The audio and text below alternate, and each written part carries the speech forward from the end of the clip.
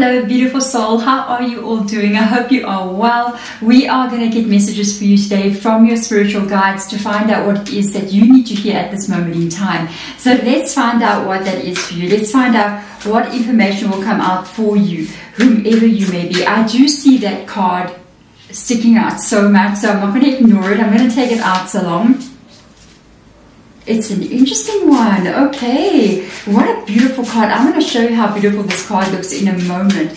But let's get two more out as well so we can get more information out for the message you need to get.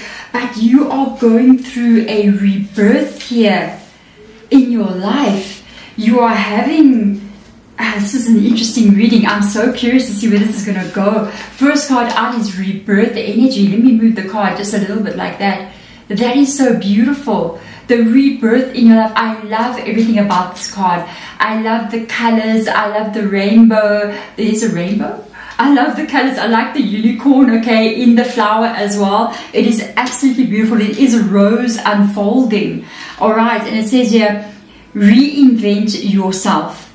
Give life to your dreams and create a new reality. And if this is messages coming in from your spiritual guides, they are literally saying now is the time for you to start to move towards what it is you want to create. There's a helicopter flying over as well, so maybe that's a sign, okay? Raise your life up higher to a higher level. Give life to your dreams. What is it that you want to create, and move towards what that is, because there's a new way of you being in this world showing up here with that reinvent yourself energy. Then we've got two other cards that have come up here that are very green in energy, very heart-spaced energy. Very interestingly enough, if you are rebirthing your life here, it seems to me that you are putting yourself into a place of leadership here with the leadership card coming up, okay? These are very beautiful cards here. You're rebirthing yourself from a place where maybe you have not felt as if you were in power in your life or in leadership in your life. And it looks like you're moving yourself now to a place where you're going to be taking charge. You're going to be showing the way. You're going to be doing something that makes other people look at you and kind of go, this is, how can I put this? This is how to do it. This is how to do it. They're emulating you, or you're guiding them on how to do it just by being the leader in your own life. But this could even be something more. It could be something more. You could be doing something here where you're either running a business, or you're in charge of something, or you sort of like running the show in some kind of way, and there's people looking up to you here. All right, step into your leadership. Share your message. Sounds so much like the previous reading I did. That's why it's so interesting. Inspire and empower others. So there is something here where you're either going to be running a business of your own, you're going to be leading people by example, or you're going to be leading people by word, or by teaching them something coming up here. This is part of your rebirth energy. And then I've got hiccups again. Okay, sorry. Another beautiful card coming in called nature. Okay, this is something I feel for my own energy. I am so attracted to nature at this moment. I just feel like putting my hands into the soil for some reason and just reconnecting with Mother Gaia and our grandmother energies in the soil. Nature comes in here. Ground yourself. Find sanctuary in nature and connect with the elements. So interesting enough, if I want to connect with the elements, okay, you can go out into nature to connect with the elements. And it doesn't even have to be a big forest that you're walking in with a river running, okay? It can just be outside somewhere. And you connect with these elements by feeling the wind on your skin, by connecting to the earth underneath you, even if it's only a concrete slab, because even that concrete slab is of this earth, okay? By touching the trees around you, or any plant, or even stones and rocks as well, by with fire energy, it can be the sun. It can be just feeling the warmth of the sun on your face. That is an amazing way to connect with the elements. It's also important to connect with the elements as well, because they are the four things that we have on this earth that creates all of reality. It is the energies really that we call them spirit of fire, spirit of earth, spirit of air, spirit of water. And it is these spiritual energies that enable us to have this working with the planet as well. But it enables us specifically as human beings to have a human experience here on this planet. Without that, we cannot have the energies of creation at all. And if you're working with all these elements, remember these elements are also present in the tarot as swords, wands, pentacles. They're there as well. And in the magician card, the creation card, you will see all the elements being there. So use every part of yourself if you're going to start creating this new reality. Connect back to this earth. I think at this moment in time, I've got this really strong energy. I just feel it all the time, of like needing to reconnect back to earth, needing to reconnect back to this earthly planet, because I feel like a lot of us are not really living the way we should be. And it doesn't have to be like you must go out there and live off grid. You can be living in a city and be completely connected to this planet, to this earthly world, which is alive. This earth is alive. She is in female energy. She is our mother. She is our grandmother. Okay, and she is alive, and she's very deep in energy and very serious in energy. She's very that grounded energy, and we need to reconnect with this energy. And by doing, to be able to create, you have to. I think if you're not connected to Mother Gaia, you will also not be able to create as smoothly as you want to. You have to have some kind of connection to what is creating on this planet to help you to create as well. And we are a part of her. We're a part of her energy. We are not separate from her at all. We're a part of her. We don't just live on this planet. We are the planet. We are Mother Gaia. We're an extension of what she is.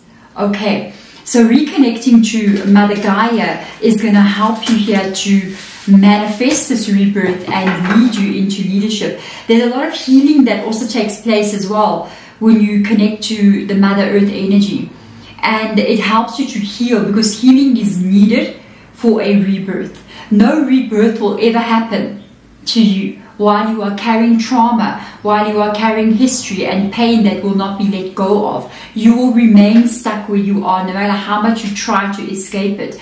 So reconnecting to the earth, asking her to take the pain out of you, asking her to heal your soul, asking her to give you the energy is what we really need to do, because this earth is what we are.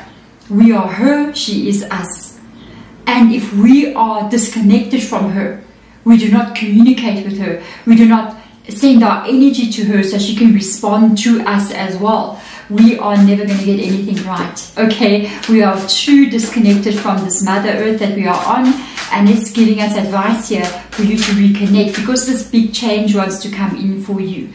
And reconnecting right now, even if once a day you just go stand in your garden, you know, or you go stand outside somewhere and you just close your eyes and just be in a moment and be like, I feel you. Thank you, Mother, for always holding me, for giving me this life, for keeping me safe, for keeping me warm, for sending the rain, for growing the food. We owe her our lives, our lives. So let's see what messages will come up here. We've got the High Priestess coming in here.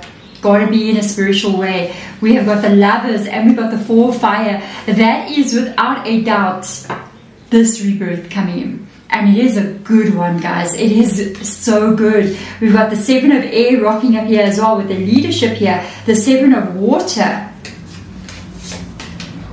And the Death card, your rebirth. Okay, then we are moving into the Council of Monarchs. The Three of Air.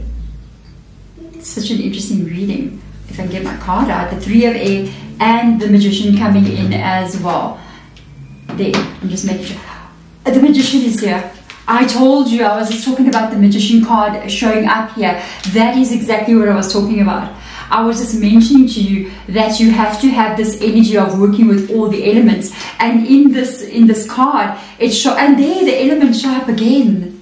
It shows up here twice in your reading. There is all the elements, and the elements show up in the Magician, and it is in alignment, okay, with the card of the nature energy, which is crazy. We're starting right here. So jumping back to nature, I feel like this is definitely your path. I do feel like you have a spiritual path that you are going to be leading. I do feel like it is what you're supposed to be doing, almost like your life purpose being shown to you, who you're meant to be. Oh, this is so interesting. Like, as if you reconnect with nature, you reconnect with Mother Gaia, your life purpose is going to be shown to you so much more easier, and you're going to be able to walk the path that you're meant to be walking. I can see it here. You are meant to manifest what this is. It's like the Council of Monarchs would be like this, the elements, and it shows up right next to the card that talks about reconnect with the elements. And it's showing you that if you reconnect to nature, to the elements that surround us, and understand something, that everything is alive, everything has a spirit. Wood has a spirit, so trees have spirits. The air that blows in the sky, in the wind, the air that's moving, and will be wind or it'll be calm or whatever it'll be, it has a spirit that creates that. The rain that falls, the river that runs, that is a spirit of its own as well. The earth, the fire, all of these things are entities. We have to start responding to them as such. We have to start giving them that respect so that they can help us to manifest what we need to manifest. And with the nature energy literally showing up here is the Three of Air. It wants to help you heal. It wants to help you heal the pain that you've experienced, the feeling of being overlooked. That's interesting. Like the feeling that you are just a number. That is so interesting. It feels like I'm just a number. And we are just numbers. We all got an identity number. So we're just a number out there. Okay? It's like I am a number. I am not a part of something greater. I am just a part of this collective energy, and I mean nothing.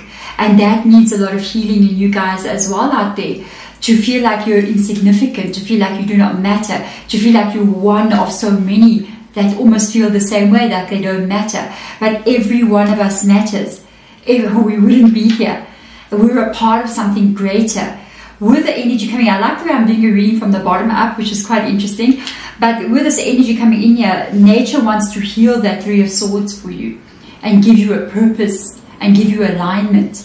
With the energy coming in, I can see exactly what the leadership is. You are here to give people choices. There's definitely a negative energy also in this reading.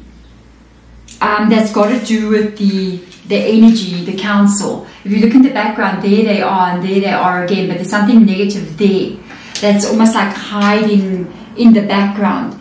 That negativity can be what works against those four elements and nature.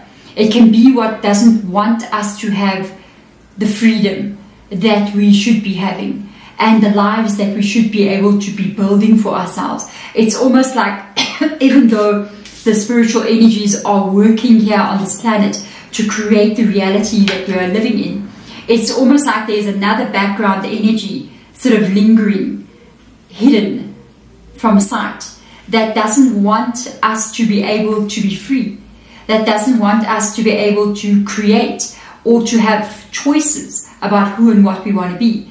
And that shows up here as the Seven of Water. And I really feel like the Seven of Air, the Seven of Water, it's cups and swords energy. Like this is part of your own journey into what it is you're meant to become. It's part of your own journey into who you're supposed to step into, the role you're supposed to be playing. And your own finding your freedom and realizing you have choices is only part of the journey for you to teach that to other people as well.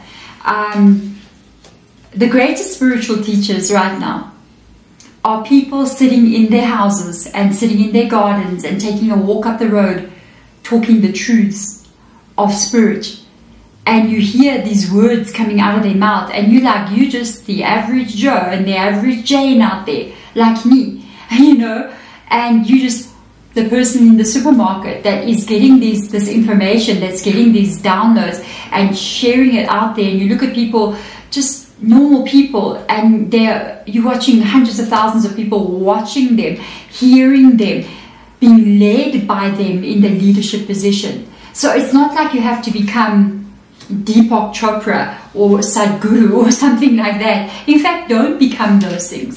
Be you. And you don't have to have a stage with where you walk around the world, and you can if you want to, but you can also be leading from your own energy and from your own space and from your humbleness as well, where that is in fact sometimes what Spirit is using more than the bigger energies, because they're not getting heard, first of all, the way that they want to get heard. Sometimes some of the bigger leaders that we'll see out there, as amazing as they are, can get also caught in the bureaucracy of politics of what they do. And so they begin to say what needs to be said, but it's more for the business point of view. So they're running a business out there. They've got employees, they've got offices, they've got everything going on there. They've got companies that even work for them. And it's a business that they're running. So it becomes very profit margin at the end of the day. And we move on to a place here where people like you, where people like me, Spirit begins to choose those people, because it's those people that start to speak the real truth and start to share the real messages, because it's not about the business anymore. It's about just the channeling of what must be. And this part of your journey, I feel that takes you to this place where you are going to be heard in some kind of way. Even if it is just in your community, by the people that know you, by how you change your life and you become a leader to others watching you. Somehow this is happening. It becomes what changes not only your own lives, but other people's lives as well, with the death card. And you have the rebirth here coming up. Look. And the death card in this reading. So you definitely have a change in your life here. And whatever that rebirth is, because now we're on the top row, it is something spiritual. Because the High Priestess comes up, first card out. And the last card, the Magician. High Priestess is the inner world. It is divine feminine energy. This is more divine masculine. Even though the Hierophant would be seen as the divine counterpart of the High Priestess. But the High Priestess is an inner journey into the mysteries of life, into Mother Gaia, into spiritual world, into connecting to the elements in a way that is not seen as practical, you know, scientific. It is you sitting there, closing your eyes and feeling something that cannot be measured, that cannot be scientifically proven. But that is the real truth. The real science lies there. And that's the path that you are on. And that understanding of the inner world and the cycles of this nature and who we are enables you to then work in the outside world. Because once you understand the flow of this world and you feel the energy of this world, who we are, the spiritual energies, everything that lies around us, the ebb and flow of all the beings that truly surround us and we don't even know. It's the way that I pick it up. This is a highway, guys. It is so busy out here. Okay, there's entities passing you, moving through you, observing you, moving on, not even noticing you at that time. It is a melting pot truly of everything that is spiritual, and we're in that melting pot and we don't even know it. We feel like we're not even in the pot. We feel like we're on the other, we're not even in the kitchen. We're in another room somewhere. We're in the basement, maybe the attic, I don't know. We don't even know we're a part of it. We're so disconnected, and it is our time now to reconnect to all of those things so that we figure out how to actually be in this world. That is our job. Your journey into the spirituality, let's go here, is your path. The Lover's card, we've got Gemini in your reading with the Lover's card. It is your, and we've also got Scorpio in your reading as well. It is your journey. This is what was meant for you with the Lover's card. It is a journey that is your path. You are aligned with this direction that you're going in. You are aligned with the person you're meant to become. So I do feel like, whomever I'm reading for, I do feel like you're already somehow on this path. You're definitely in the High Priestess energy, even if you're a man or a woman. And this is what is going to bring in that rebirth. And there it is, Four of Wands. Because Four of Wands is the rebirth energy, where you become, you step into a new cycle in your life, first of all, and you become somebody else. You become somebody else who is very different from what you are now. But in that Four of Wands energy, you are celebrating your life. And this is your direction. This is where you're going. I still want to look under the deck here. The Ace of Fire. There's your new beginning. It shows the lessons you've learned. It shows how difficult it's been for you to navigate through the things in life that wanted to break you, wanted to hold you back. But there's something inside of you. And I can see with the Ace of Air, not fire, the Ace of Air energy as well, that sword energy. It is so tied to you knowing your direction, you knowing who you are, you having that sword and you're like, I'm going that way. And you aim the sword in the direction that you're going and you know exactly who you are there. You know who you are, you know where you're going, and you know what it's going to take to create this. And in fact, there's nothing stopping you here. You've got the inner power. I don't know if you can see this very clearly, but she is holding up her hand and she's chasing off the dragons. And these dragons are these kinds of energies, the Seven of Swords. And you're doing it, you're pushing them back, you're handling the darkness, you're handling negative energies that work through other people to stop you. Okay, and you are pushing it back and you have that sword, and that sword is showing you where you are going, and the path that you are going, it is your path. It is where you're meant to go. That leadership is who you are meant to become in this rebirth. There we go. Thank you so much for being here one more time, guys. If you are here for the first time, please do consider to subscribe to the channel if that is what you want to do. Otherwise, I'm sending all my love to you guys. Do remember to also hit the thumbs up as well, so that the videos can be promoted on YouTube. Otherwise, I'm sending my love to you as I always do. Thank you for being here, and thank you for being available to receive this message from Spirit Guide. Bye.